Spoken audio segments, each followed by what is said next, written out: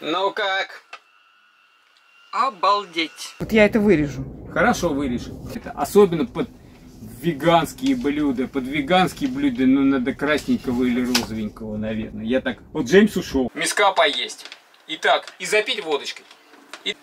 Здравствуйте, дорогие наши подписчики и те, кто к ним присоединился, надеюсь. У нас на дворе весна. Поэтому предлагаю сегодня приготовить супер вкусное и пикантное блюдо, о котором вы, возможно, не догадываетесь, но которое добавит нам красоты, здоровья и, самое главное, позволит набрать мышечную массу. Но при этом мы не забываем, что на дворе у нас что? Продолжается Великий пост. У нас еще сегодня конец апреля. Поэтому предлагаю вам сегодня сделать томатно-цитрусовое перлотто из всеми полюбившейся, пусть на меня не бьют люди, отслужившие в армии, перловой крупы. Супруга сегодня мне купила.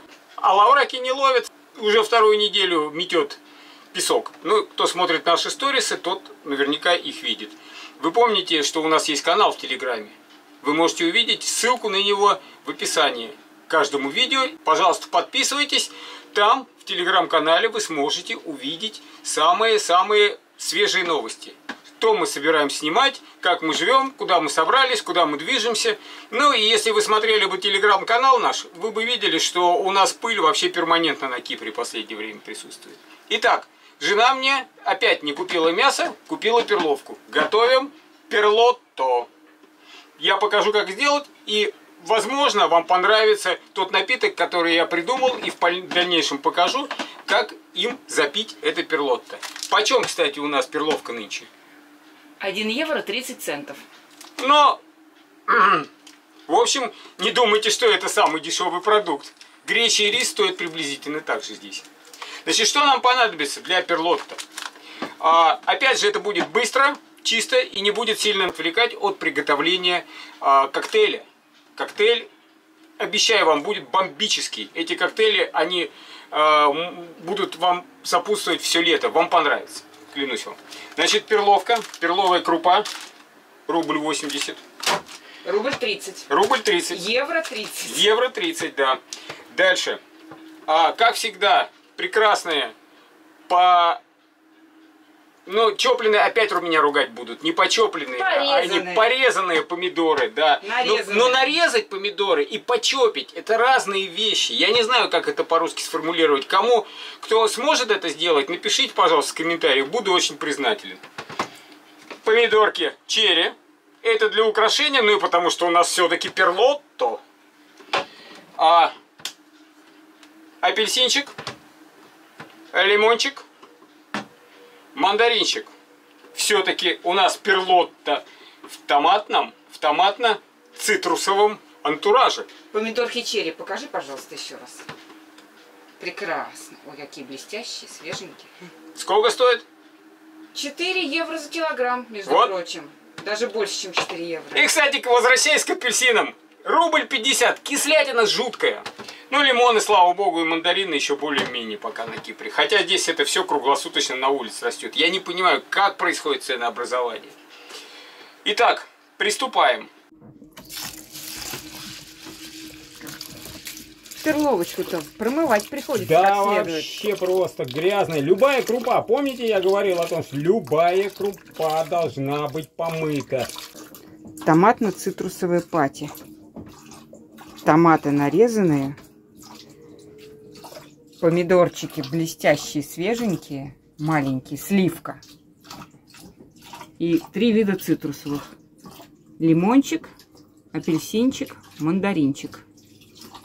Все с местных деревьев. Вот так вот детально покажу, как выглядит упаковка перловой кашки. Крупы. 900 грамм. 900 грамм, да, вот. То есть 3 порции по 300 грамм на семью из 2 человек и собаку. В описаниях к видео у нас колораж теперь дается. И я считаю, что это очень хорошо.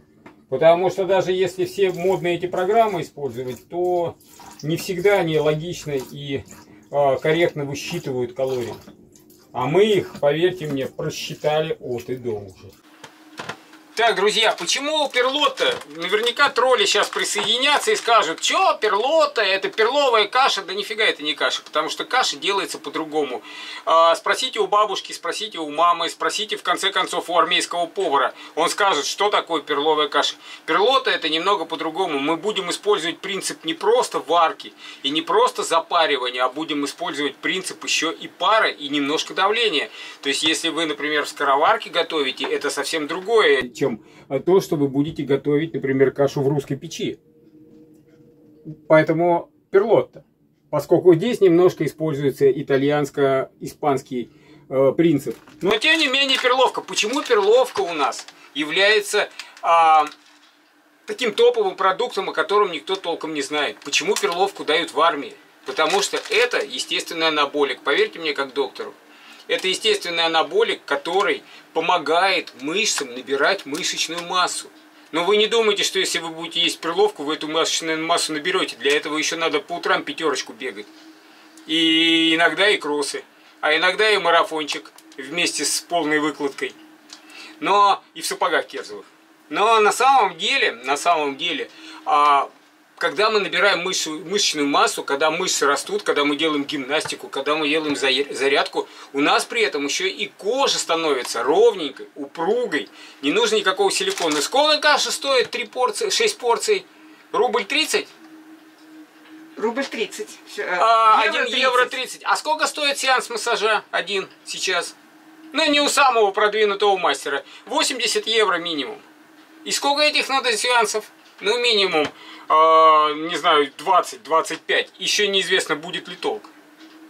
Вот и посчитайте экономию. А так, утром зарядка, перловочка обязательно в рационе, другие сбалансированные продукты. И все, вес удерживается, мышцы растут, улыбка с лица не сходит. Ну и можно чуть-чуть накатить. Естественно, никто не возбраняется при этом на утро выглядеть как огурец. Погнали. Что мы делаем? Кашу я помыл. Не кашу, а крупу. Это крупа, это не каша. Крупу я помыл. Видите, немножко другой уже цвет даже приобрелся. Нам нужно сделать так, чтобы минимум воды, максимум эффекта, чтобы все поели вкусно, и при этом минимум было посуды, которую нужно мыть. Поэтому мы используем пакет. Вы знаете, все предыдущие рецепты тоже в пакетах обязательно. Я после последних, помните гречку, когда готовили? Когда готовили гречку, я уже заранее вставляю поддончик, заранее вставляю бумагу. Бумагу я вставляю для того, чтобы, ну, иногда пакет рвется. Если он порвется, нам все равно бумага поможет удержать вот этот пар, который необходим. Небольшое давление пара оно нужно. При этом мы не китайские продукты готовим, мы не манты варим, мы делаем перлотто. Итак, каша. Мы ее высыпаем. Сюда немножко даже воды осталось, но водичка чистая. Поэтому аккуратненько, аккуратненько. А я аккуратненько. Вот это чтобы на стол не попало. На стол не попадет. Вот это вот только сполоснуть. Теперь водичкой обычной. И все. И не обязательно даже пресной. Можно даже морской, если вы в переходе. Морской даже лучше. А если в ней не плавают бумажки и не прошло вблизи какое-то крупное судно. Так, дальше. Что мы делаем? Как всегда, помидорки, которые у нас всегда есть в запасе. Баночку отправляем сюда же. Обратите внимание, прекрасные помидорки уже приготовлены, порезаны, порублены. Вот, почеплены, порублены. Порублены, вот оно это слово. Значит, дальше. Что нам понадобится? Орегано я добавлю. Орегано можно какой хотите. Помидоры и орегано это любовь. Это любовь навеки. Это нам еще майя и всякие там, и же с ними, мексиканцы презентовали. Так, орегано добавили. Все, что у нас уже использовано, мы отправляем в сторону. Уже красиво. Но красиво, потому что красное. От слова красное, вот и красиво. А это чесночок. Это чесночок. Но мы не всегда знаем, когда мы будем готовить это блюдо и когда понадобится чеснок. И зачастую мы приходим, берем головку чеснока, а он уже не то. Поэтому вот сушеный чеснок у нас всегда в ассортименте есть. Такой неповторимый запах, вкус и привкус, что это прям вот и не портит абсолютно это блюдо, поверьте мне. Значит, Мы помидорки вот эти добавим потом. Сейчас мы добавлять это не будем сюда. Значит, размешиваем аккуратно, чтобы все у нас напиталось, насытилось. Все так. Теперь мы возьмем лимончик. Я покажу, когда уже откроем пакет. Крупа будет готова, мы добавим туда еще красиво нарезанный лимончик. А сейчас мы добавим лимон именно для того, чтобы он создал вкусовые определенные ощущения у нас. Значит, я советую лимон не использовать с коркой. Да, отодвину я вот эту сторону пока. Не использовать его с коркой. Мы должны корочку все-таки отрубить. Вот если мы будем украшать и подвергать термической обработке, ну, как на открытом огне, тогда мы можем использовать кругло порезанный лимончик, он будет красив. Или дольками. А если мы добавляем для того, чтобы он растворился, мы его срезаем, вот это все хозяйство. Теперь сделаем такие частицы, кидаем сюда.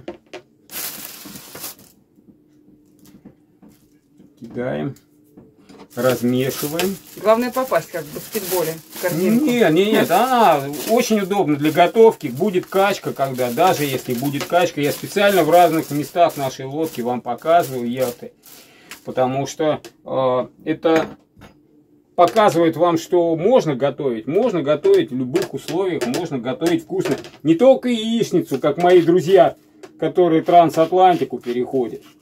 А они такие, каждый день яичница. Сегодня у нас ветчина в яичнице, завтра у нас сыр в яичнице, послезавтра у нас иногда тунец там появился в яичнице.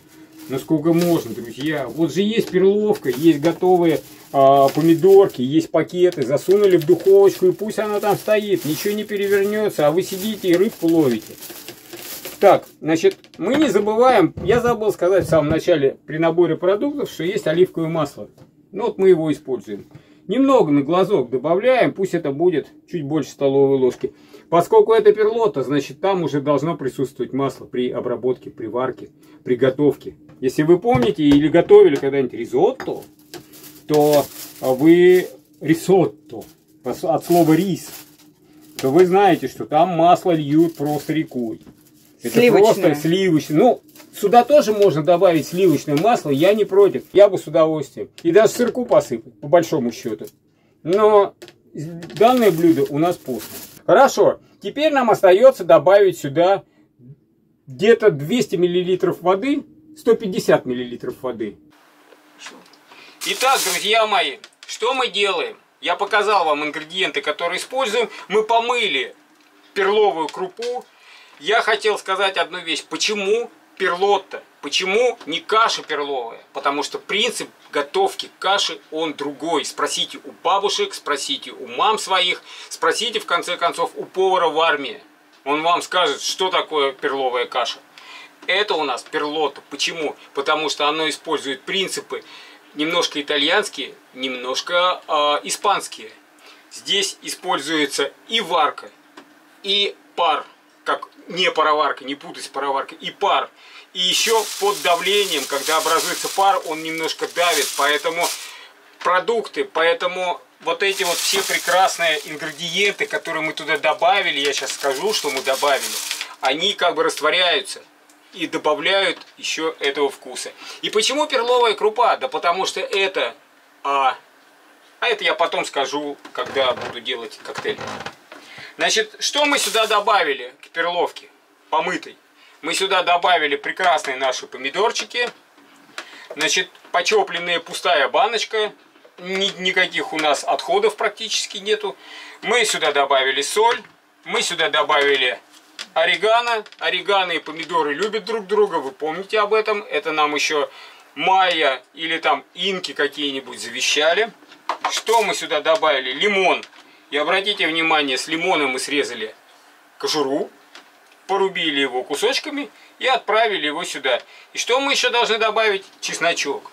Если у вас чесночка нету такого, ну, в головках, то конечно же, мы будем использовать сухой чесночок. Почему у нас сухой чеснок? Потому что мы не знаем, когда будем готовить.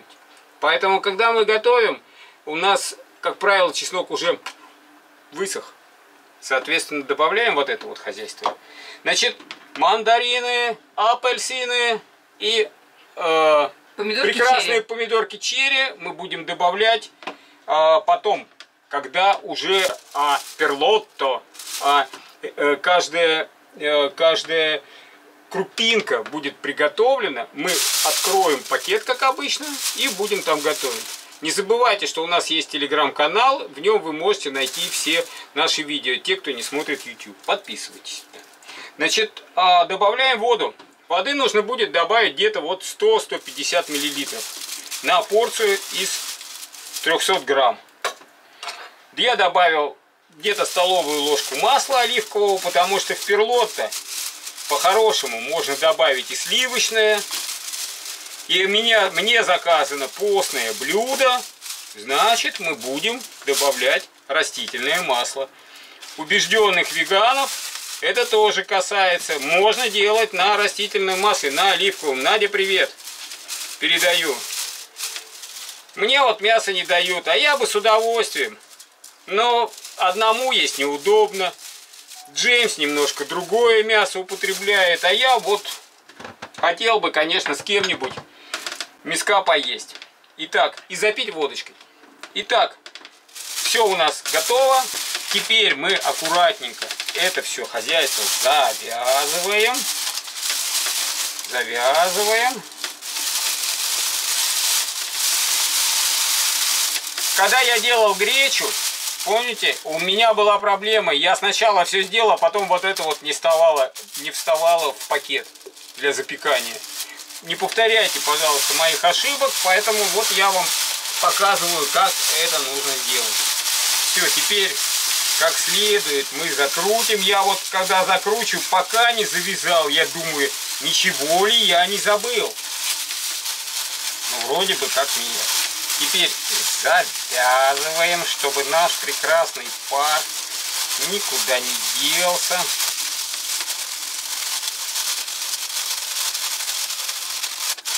Видите? Он не пропускает воздух. Поставил таймер. Нам нужно минимум час для того, чтобы наше перлотто приготовилось. А за это время я тут придумал один хороший напиток. Очень соответствует весне, дачке или даче, или вообще отдыху на природе. И подтянул к нему такие ингредиенты, к этому коктейлю, которые, ну, наверное, можно купить в любом супермаркете. Недорого, но очень вкусно. И, в общем-то, накидаться не успеете до приготовления перлотто.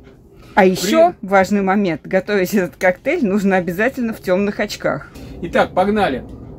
Значит, что мне нужно? Просекко, розовое. А белое? Обязательно. Белое, можно и белое, но мне нравится розовое, потому что весна. Я не потому, что там вот цвет, а потому что весной как-то розовое. Ну и вообще, просекко, ризотто, перлотто, это все испанско-итальянские мотивы. А испанско-итальянские мотивы, они не подразумевают белое под это. Особенно под веганские блюда. Под веганские блюда, ну, надо красненького или розовенького, наверное. Я так... Вот Джеймс ушел. Кто-то исчез, да. Хлопнул дверью. Итак.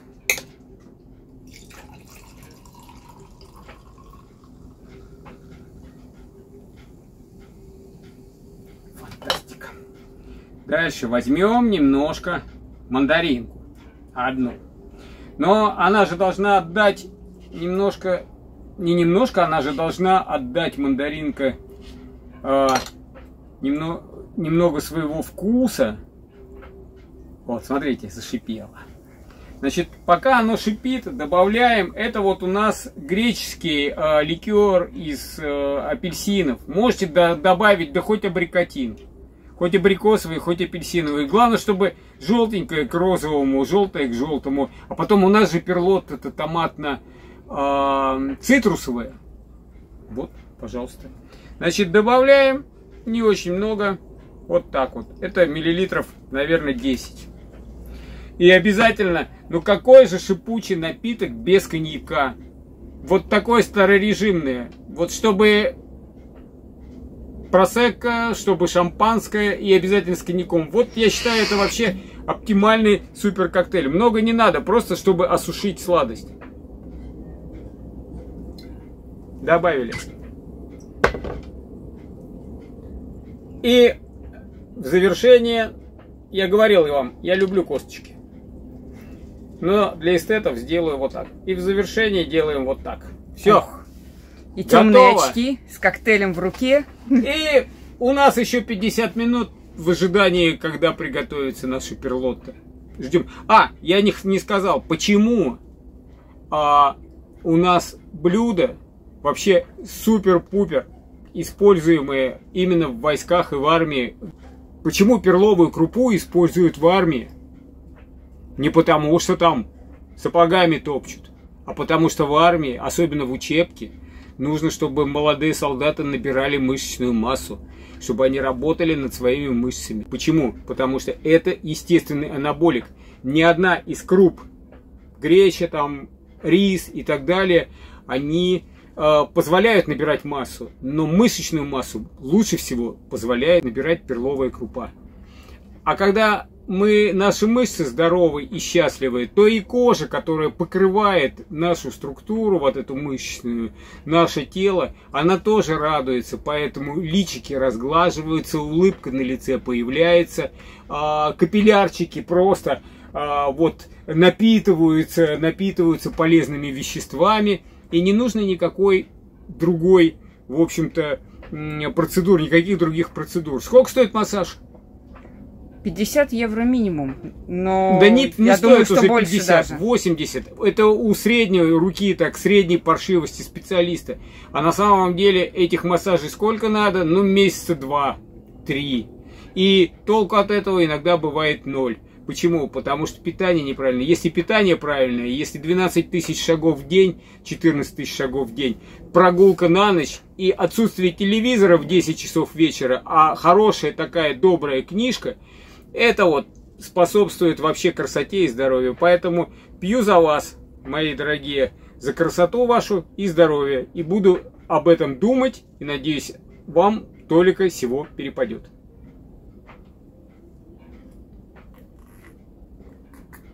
Вкусно тебе? Офигительно. Хочешь попробовать? Конечно. Ну попробуй глоток. На. Действительно волшебно. Правда, правда. Тонкая нотка апельсина, вообще не ощущаемый, но при этом присутствие капельки коньяка и, самое главное, лимончики и мандаринчики. Ну и прекрасная розовая просекко. Ваше здоровье. Я продолжаю выпивать в ожидании того, как приготовится наша крупа. Потом расскажу нюансы далее. Прошел час. В принципе, выглядит очень все неплохо. Теперь финальная стадия. Через час мы вскрываем вот этот пакет, аккуратно его убираем и добавляем все необходимые ингредиенты, которые нам нужны в наше изделие. Видите, оно само открывается.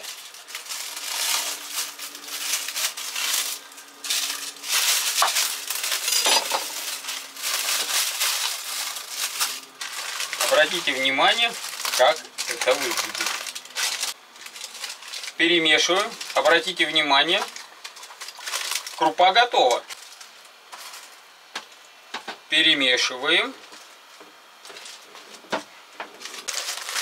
Красиво. Почти готово. Красиво выглядит. Значит, что мы делаем? Добавим маслица сразу, не отходя от кассы. Не будем отходить. Дальше. Добавляем наши помидорки черри. Какой страшный большой нож. Нож этот называется шефский. У шефа все большое и страшное. Должно быть. Боюсь. Вот и бойтесь. Девушке положено бояться. Иногда хотя бы. Так. Так. Так. Так. Значит, что я решил добавить еще? Я вспомнил о том, что я хотел в прошлый раз, когда продумывал это блюдо, добавить грецкий орех и паприку.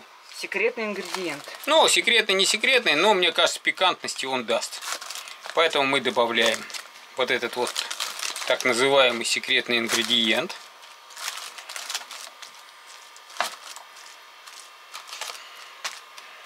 Все это тщательно перемешиваем. Перемешиваем. Выравниваем. А зачем выравнивать все время? А потому что в бугорках, если не выровнять, то бугорки какие-то будут пережаренные, а какие-то бугорки будут переваренные. А должно быть, вкус должен быть одинаковый. Обратите внимание, подобная рецептура и в ризотто, и в паэлье, и в плове. Все, что связано с рисом, немножко сыпанем еще паприки чуть-чуть, потому что паприку я люблю. Так, добавим теперь сюда. Добавим. Ловко-то. Главное пальцы не отрезать. Да. Так. Остальное все остается на украшение наших блюд, когда они будут готовы. А апельсинчик? Апельсинчик я не буду добавлять сейчас. Я его просто на блюдо выложить хочу. Хорошо. Вот. Теперь мы немножко польем лимончик сверху оливковым маслом. В принципе, здесь маслом мы добавляем нормально, потому что во всех рецептурах того же ризотто с маслом там просто рекой. Все, выглядит вроде все неплохо. Да. Отправляем это обратно в духовку. Отправляем минут на 10-15. Просто наблюдаем визуально, как там происходит. Кому что нравится. Кому-то нравится чуть-чуть такое пришкворенное, кому-то нравится наоборот более разваренное. Если хотите более разваренную крупу, пожалуйста, добавляйте воды. Не мешает, там 50-100 мл можно добавить. Бульон, если есть какой-то, можете бульон добавить. Если хотите добавить изюминки, какой-нибудь прошутто нарубите, посыпьте, если вам, конечно, разрешают мясо есть. Вот. Нарубите прошутто, нарубите бекончик, побросайте его. И когда мы достанем, я обязательно посыплю это все жареным лучком. Если вы гурман, и если вы любите побольше лучка, добавьте этот лучок, прожарьте, пока есть время, пока крупа готовится, прожарьте его и добавьте вот как раз вот в этот период минут на 10-15 до того, как будете вынимать. Вот, собственно говоря, вот такие вот мои рекомендации. Ждем. Ну вот, достали. Через 15 минут. Выглядит все симпатично. Теперь будем сервировать. Маргарита, привет! Специально для вас сервируем сегодня, как вы просили. Вот так вот выглядит блюдо перед сервировкой. Вот так мы сервируем тарелки, поскольку перлотто у нас цитрусово-помидорная. Значит, что у нас здесь? У нас здесь апельсины порезанные, у нас здесь помидоры черри. Немножко это все сдобрено малиновым бальзамика, крем. И вот сейчас мы обе тарелки разложим. Хотите, просто горкой накладывайте, хотите, выкладывайте в специальные чашечки, и чашечки переворачивайте, будет красиво. Сейчас попробуем сделать и то, и другое. Сервированные цитрусово-томатные перлотто в погожий весенний день. Порция на двоих. Калории в описании. Разруха, но это очень вкусно. Не разрушишь, не поешь. Не разрушишь, не поешь, правильно. Но выглядит даже после еды эстетично.